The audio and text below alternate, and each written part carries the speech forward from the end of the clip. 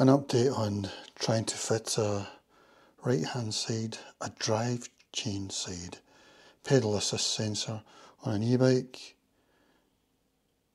I got the sensor to fit, but I had to hammer it into position and it rubs against the magnetic disc there.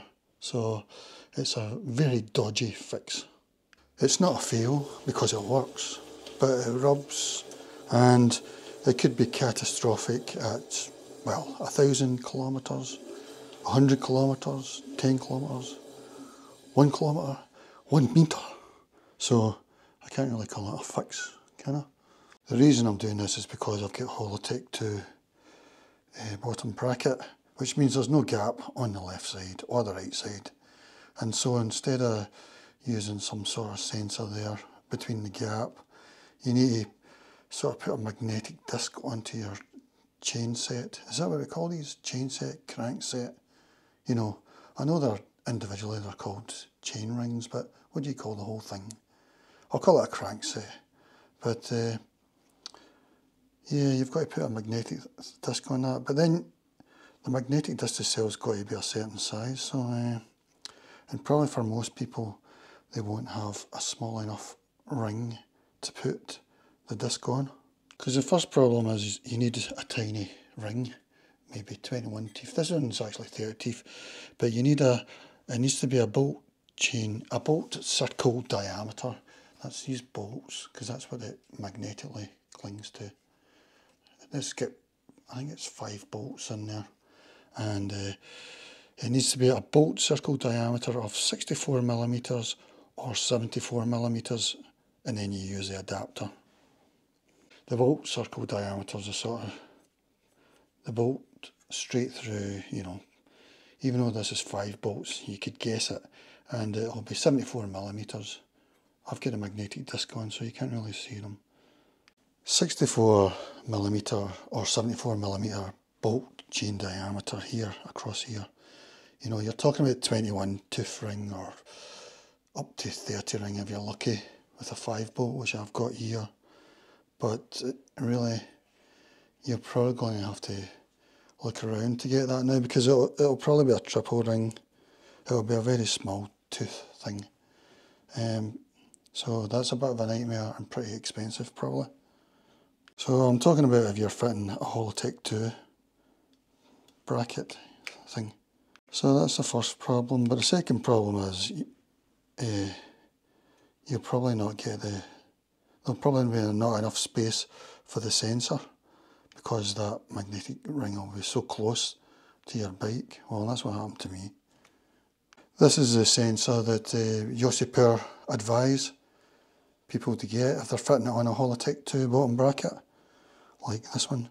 But what I found anyway is it's just too close, the sensor's too close, and so I had to hammer it away, and even though I've hammered it, it still rubs. I couldn't get it far enough away because of the way it was bending, you know. If you could find one that you could sort of had a more recessed bit here, you might have better luck, you know, but the one that they recommended, I couldn't get to fit nicely. So you've got the chainring problem first. You'll need to have a 64 or 74 millimeter bolt chain diameter, but then for the sensor, I thought I had a brainwave. Use a clip-on one, because the places you buy them from, they say a lot of them are universal. So I took the one that I got from Yose Power off. It's quite hard, well, for me anyway. Yose Power use Yule clips, I think they're called, or Julie clips, something like that. So I got a clip on with the same Julie clip, or Hule. Everything was great physically.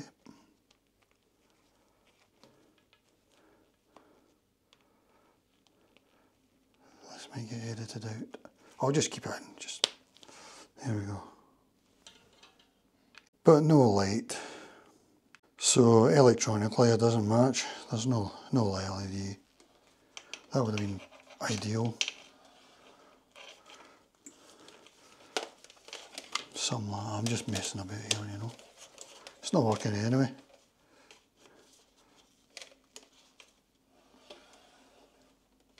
you get the idea. I've put it there for now, but nothing happens. I think a clip one would be the best answer, but you'll need to find that it electronically works with your, I think it's your microcontroller, according to Google Gemini. So if you get a clip-on one, you'll need to make sure it's compatible, not just physically, because that's compatible physically. No instructions or name or anything, so I'm totally lost. Apparently there's one more sensor you could try for the drive chain side, as they call it, or the right side, whatever you want to call it. And that's one that fits underneath the bracket down here. I don't know what it's called, say called the bottom bracket sensor or something. And apparently you put something over here so that you can still get your wires through if you've got wires down there. So if you need to, you know, a sort of adapter plate thing. It's all plastic. Yeah, so that's the only other option I've seen. And I say seen that, I saw some guy on YouTube mention it. I've not really seen it in any of the stores or, you know, online stores or whatever. I think I saw it one on the King Meter website, but I'm not sure. If anyone could advise me on how to buy a sensor that will be compatible, that would be great, you know. It's a Yose Power kit. Yose Power. I think the Yose Power one they suggested to buy is a DH type, which is dual, I can't remember, and it's got 12 magnets, I think. You would think by now they'd be onto wireless sensors, you know, maybe just put a tiny bit where you fit for the receiver. Probably are at the better end of the market, but at the cheaper end of the market we're still all these bits of wire. These wired ones. This wouldn't have fit there anyway, it was too tight.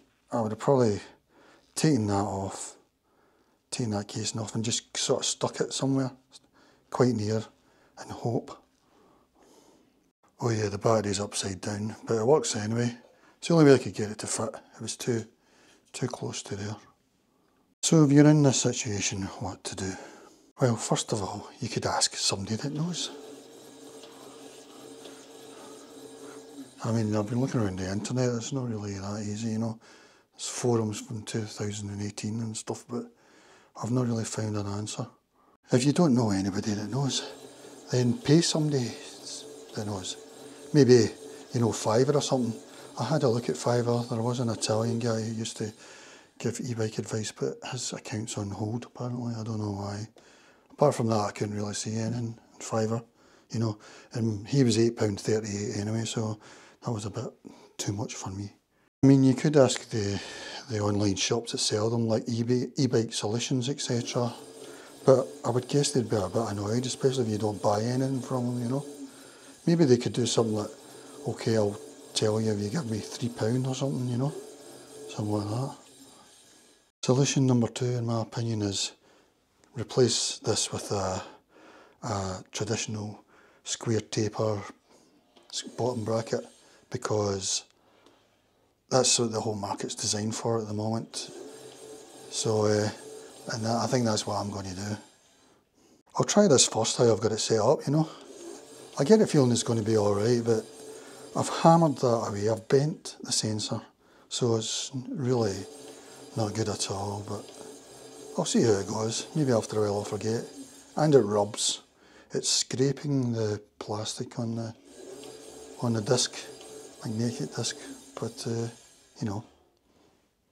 I might just get a square taper, you know, because if it's a square taper I'd have a gap here. I could put the one that Yose Power gave me, which is a one piece, and it would probably on, you know, 30 minutes or something, in an hour, that would be me. Instead I'm here 6 months later. Apparently Shimano are replacing most of their grip sets with Shimano Qs. Their lower end grip sets, you know, on the road bikes and mountain bikes, I think, with Shimano Qs. And what I've seen so far, they're all Hollowtech2 bottom brackets like this, which don't have a gap. So I get the feeling more and more people are going to have this problem, and by then probably the e-bike kit manufacturers will come up with a better solution than they currently have, because this isn't really a solution for road bikes, really. you know, because having a tiny ring, most people don't, they're almost obsolete now, especially for road bikes. But at the moment the whole market's for square taper really, so I'm really thinking of going for that, because square taper cranksets probably a lot cheaper. I would need to get my chain line right and all that, but I'll probably be alright. You've got to check that you've got the correct threading through here, you know, when you take all this off, internal threading. I think I have, so that's probably what I'll do, but I'm still thinking about it, but I probably will. And as I said in my last video, the third option I think is sort of buy a new bike, because they're so cheap now. Decent bikes, you know, Decathlon will get a road bike at £250, you know, square taper. It would probably be ideal, you know, so, and it's probably, I mean, a square taper crankset, I don't know how much that'll cost. I think you can get them relatively cheap,